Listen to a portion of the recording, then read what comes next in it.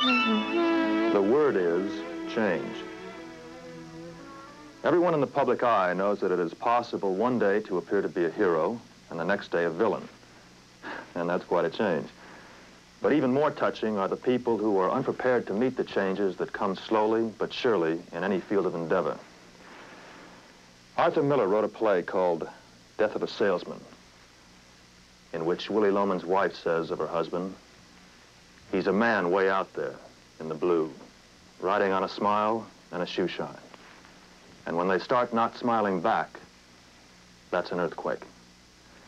Change is exhilarating or fearsome, depending on whether or not we are ready to face it with courage or optimism.